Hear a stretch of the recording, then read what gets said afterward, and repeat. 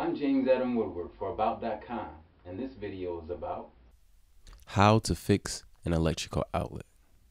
First, we're going to need a few things: a small nail, a pair of needle nose pliers, a Phillips screwdriver, flathead screwdriver, a new electrical outlet, and cover.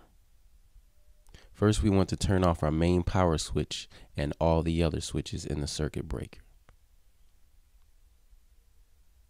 Then we want to test with a lamp to make sure our power is off.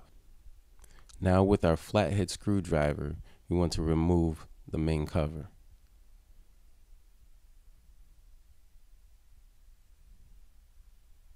Next, we take our Phillips screwdriver and remove the top and bottom screws. Now with our Phillips screwdriver, we want to remove the ground from the side of the electrical outlet.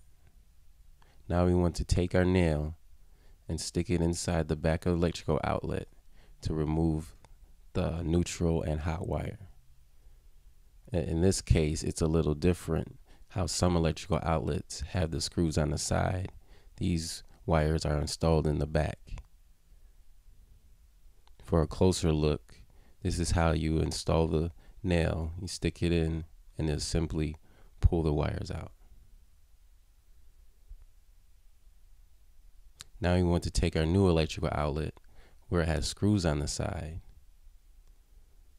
get our wires set in place,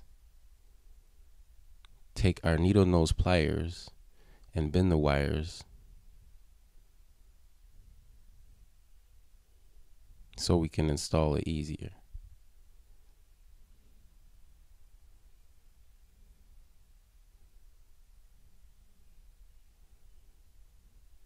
First, we install our ground. Use our Phillips screwdriver to re-tighten that. Now we install our neutral wire. And next, our hot wire. Tighten with our Phillips screwdriver on both sides.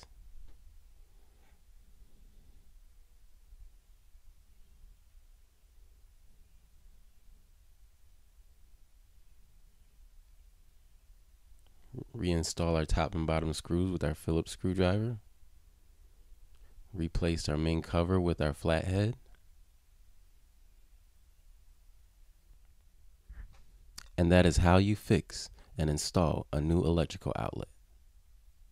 Turn back on our main power switch and all the other switches in the circuit breaker.